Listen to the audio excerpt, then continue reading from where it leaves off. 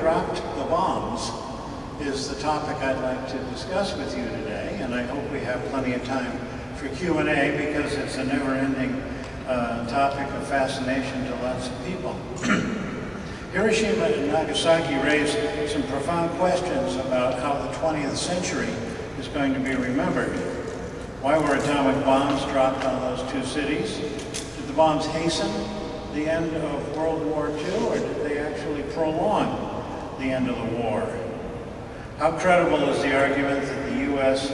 used these nuclear weapons to spare American lives and Japanese lives from an invasion of the Japanese home islands? And what role did President Harry Truman play in the decision to drop the bombs?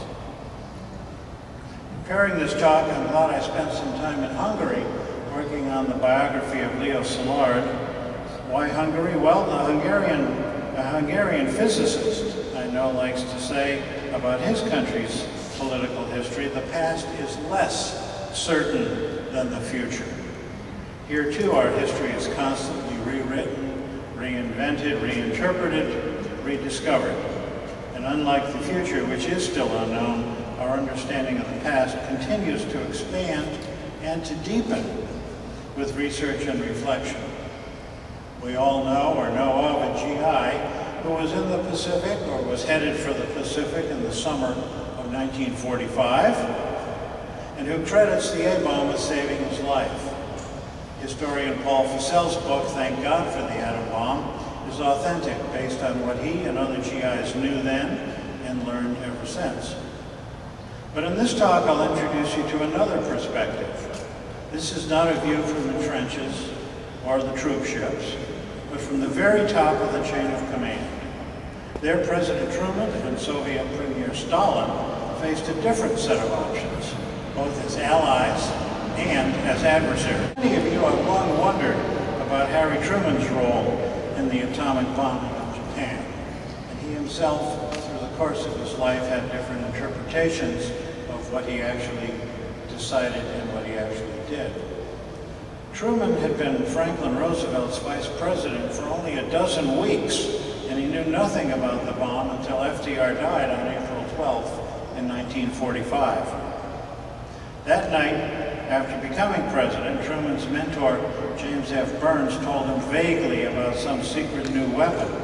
But 2 weeks passed before the Secretary of War, Henry Stimson, and the head of the Manhattan Project, Leslie Groves, sat down with Truman and gave him a full briefing about the A-bomb. For the 50th anniversary of Hiroshima, the Library of Congress magazine Civilization convened a roundtable discussion of historians with wide-ranging views about the A-bomb decision.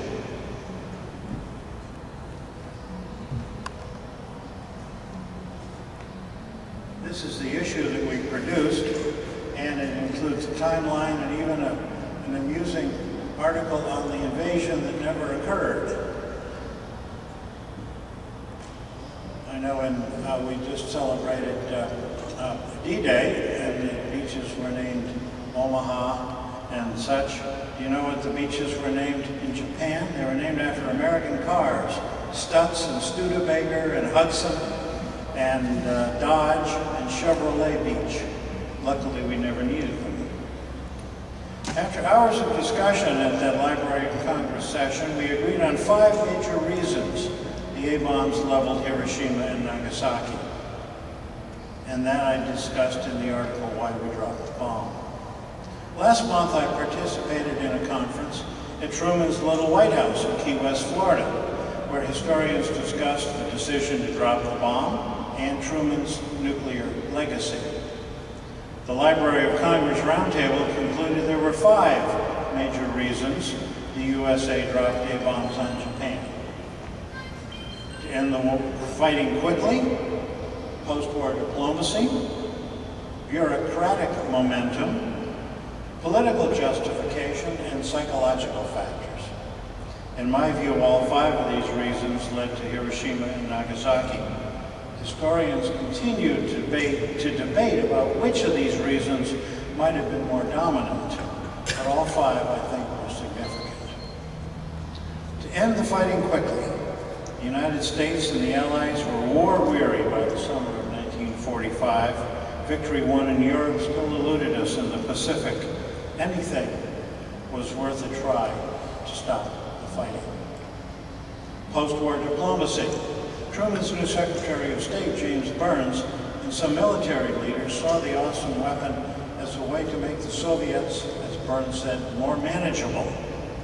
First, by ending the Pacific War before Stalin had promised to join in August, and second, by countering Stalin's political gains in Eastern Europe. Third, bureaucratic momentum. Fearing that Germany was working on an A-bomb, President Franklin Roosevelt began America's research in 1939. He agreed to make it a high-priority project just before Japan's surprise attack on Pearl Harbor in 1941. This became the Manhattan Project, a secret $2 billion effort worth more than $20 billion today, involving hundreds of thousands of workers at dozens of secret sites around the country. In the end, the commitment to build the bomb produced a powerful impulse to also use it. Fourth, political justification. Some American military and civilian leaders pushed the White House to use the bomb before Japan could surrender to justify the money spent behind Congress's back.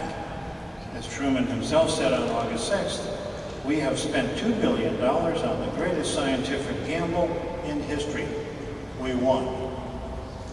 With Congress in mind, an aide to Undersecretary of War Robert Patterson was more direct. "If this thing works," he said, "they won't investigate anything. And if it doesn't work, they won't investigate anything else." Psychological factors would be the fifth reason. After 4 bloody years of war, Americans in high office were eager to crush the enemy and bring home the boys. Public feeling was running so high against the Japanese and their barbaric wartime behavior that many American leaders were in no mood to take additional casualties. Now, have you noticed something missing? Missing from this list is the reason for those bombings that we still hear most often: to save American and Japanese lives and casualties from an Allied invasion. Why is it not, then, a major factor? Because at the time, such a costly invasion seemed possible but unlikely.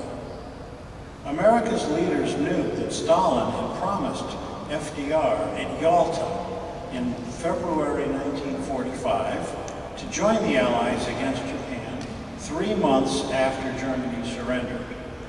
To avoid a two-front war, Stalin had a neutrality pact with Japan, which by 1945 he was eager to break in order to gain strategic ports and territory in the Pacific, in effect to get in on the kill. Germany surrendered on May 8th, meaning Stalin would break neutrality and attack Japan by mid-August, a promise he confirmed at Potsdam in July. With Stalin's assurance he would soon join the Allies, Truman wrote in his diary that night, "Fini Japs, when that comes." The first Allied invasion of Japan wasn't planned for the South Island until November of 1945, and for the main island until March of 1946. Some diplomatic historians even claim that the bomb prolonged the war. Well, how could that be?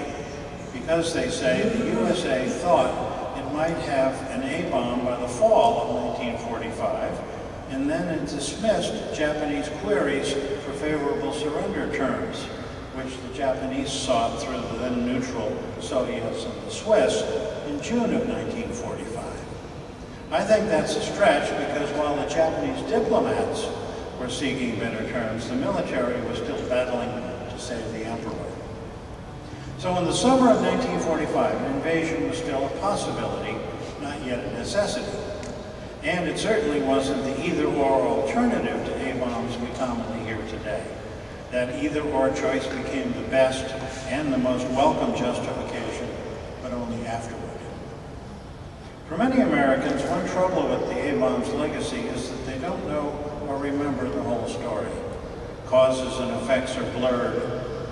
Mostly we remember 3 dates. August 6th, we bombed Hiroshima. August 9th, we bombed Nagasaki. August 14th, Japan agreed to surrender. Seems pretty simple. Too simple, I'm afraid, because there are a couple of other dates often overlooked. One is August 8th, when, as promised, the Soviet Union declared war on Japan and invaded occupied Manchuria. Within a week, Stalin was ready to invade Japan's northern island of Hokkaido and eager to occupy as much of the country as he could. Scholarship by the Japanese-American historian Toshiko Tsuyoshi Hasegawa concludes that it was a twin shock of Hiroshima and the Soviet attack that prompted the emperor to call for surrender, even before Nagasaki was bombed.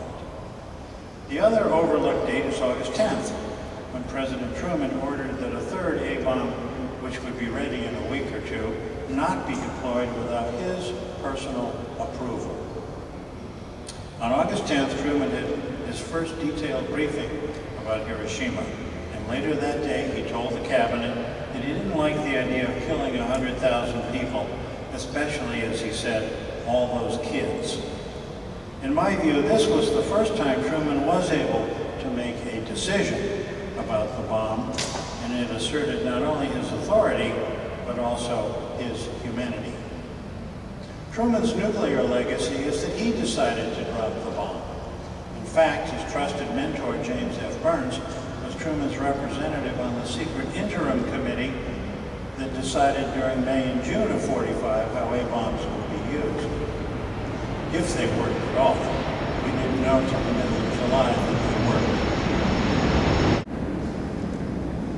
worked. General Leslie Groves, the military head of the Manhattan Project, sped up uranium and plutonium production in the spring of '45, fearing the war would end before its bombs were ready. And after the first bomb was tested in mid-July, it was Groves who drafted the final orders to deliver the bombs, quote, as soon as made ready, unquote, in early August. Groves likened Truman to a little boy on a toboggan who didn't need to say yes and could have only said no. Groves' biographer, Stan Norris, has noted that Truman had no decision to make and only later chose to exaggerate his role. On August 6th, President Truman said the largest bomb ever used in the history of warfare has been dropped on Hiroshima, an important Japanese army base. He added the Japanese began the war from the air at Pearl Harbor. They have been repaid many-fold. Thus, Truman himself defined Hiroshima as a military event, justifying one surprise attack with another. Score settled. Only later did Truman and his advisors assert that the bombs were necessary to save American and Japanese lives that might have been lost if the Allies had to invade. In time, the bomb's benefits grew and grew to 1 million casualties spared, then millions of lives saved. This justification was reinforced in a 1947 Harper's Magazine article, The Decision to Use the Atomic Bomb, by Truman's former Secretary of War, Henry Stimson. The diplomatic historian J. Sam Walker has surveyed scholarship on the Hiroshima decision and refutes as a widely held myth the common belief that Truman had to choose between, on the one hand, authorizing attacks on Japanese cities with atomic bombs, or on the other hand, ordering an invasion.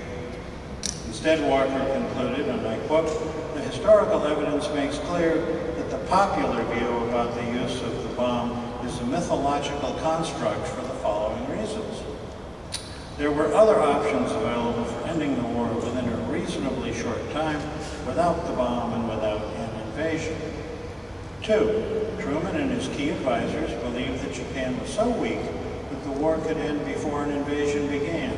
That is, they did not regard an invasion as inevitable. And 3, even in the worst case, if an invasion of Japan proved to be necessary, military planners in the summer of 1945 projected the number of American lives lost at far fewer than the hundreds of thousands that Truman and his advisors claimed after the war. But just as Truman knew that he hadn't personally decided to drop the first bombs, he soon came to see that his authority as commander-in-chief was not absolutely practiced. Truman voiced recurrent fears about losing his authority over the A-bomb, and in 1948 said he did not want to have some dashing lieutenant colonel decide when would be the proper time to drop one. Truman's authority came under challenge again when the Soviet Union exploded its first A-bomb in 1949.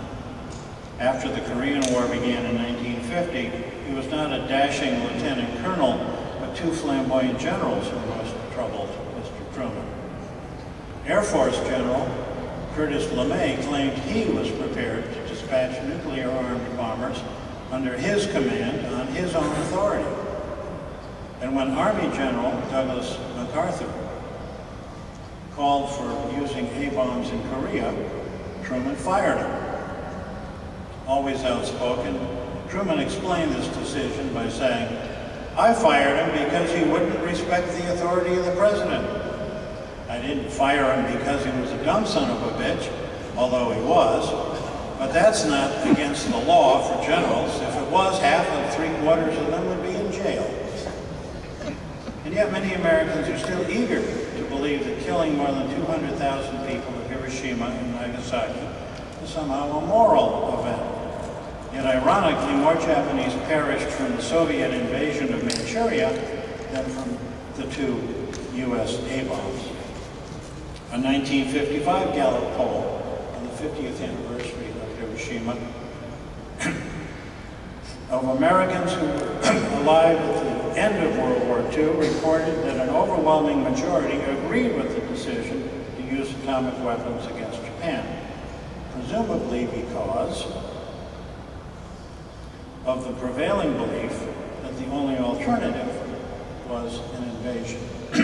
Also in 1995, controversy surrounded the 50th anniversary of the bombings when the Smithsonian's National Air and Space Museum prepared an exhibit that included the Enola Gay, the B-29 that dropped the first A-bomb on Hiroshima. A public clash was inevitable because of three competing expectations about that anniversary. Some wanted to celebrate the atomic bombings, some wanted to commemorate them, and some wanted to condemn them.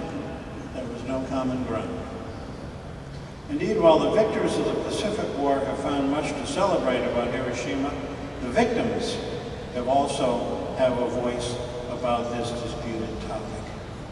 In fact, for many Japanese, the destruction of Hiroshima and Nagasaki provides a strong sense of what Japanese historian Sadao Asada calls nuclear victimization. According to Asada, many Japanese have made A-bombs a convenient excuse for, in his words, their general unwillingness to come to grips with their responsibility for the Pacific War and its consequences. End quote. Thanks to the bomb at 8:16 a.m. on August 6, 1945, in a flash, the villains of the Pacific War became its greatest victims. Navy Minister Mitsumasa Yonai said just after Japan agreed to surrender that the use of the atomic bomb and the Soviet entry into the war are gifts from heaven. Why?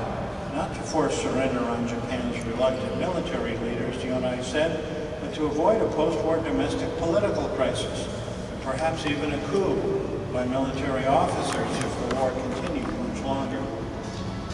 By emphasizing the horrors of Hiroshima, the Japanese may feel less responsibility for the atrocities that their own military committed throughout the Pacific in the 1930s and 1940s. These atrocities included the rape of Nanking in China, the continued with sexual enslavement of comfort women in Korea, and the Bataan Death March in the Philippines. Stressing the lives lost by the bomb prevents the Japanese from confronting what their leaders had done. Finally, why were Hiroshima and Nagasaki the first and only targets of atomic bombs? General Groves' target committee had put 4 Japanese cities off limits to conventional firebombing, so the full effects of an A-bomb might be seen. These were Hiroshima, Kokura, Nagasaki, and Niigata. The committee decided that, quote, the most desirable target would be a vital war plant employing a large number of workers and closely surrounded by workers' houses, end quote. To record the effects of an A-bomb, Groves ordered that each target be visible. On August 6th, the Enola Gay flew from Tinian Island to Hiroshima, where the sky was clear and visual bombing was possible. The uranium bomb, nicknamed Little Boy, destroyed the city. Kokura was to be the second target on August 11th, but Groves advanced the date to the 9th, and that day when the B-29 boxcar reached Kokura, the skies were overcast. Flying back to Tinian Island, the plane detoured to Nagasaki, where clouds parted long enough to see landmarks below. The plutonium bomb, nicknamed Fat Man, destroyed that city. And Groves needed to drop 2 bombs, a uranium bomb and a plutonium bomb. Why 2? To justify the vast expense of both the uranium enrichment facilities at Oak Ridge in Tennessee and the plutonium production facilities at Hanford, Washington. Sometimes the military mind employs especially perverse logic. Remember when an American Army commander in Vietnam explained, it became necessary to destroy the village in order to save it? His mentor could well have been General Groves, whose similar but reverse strategy was to save 4 cities in order to destroy them.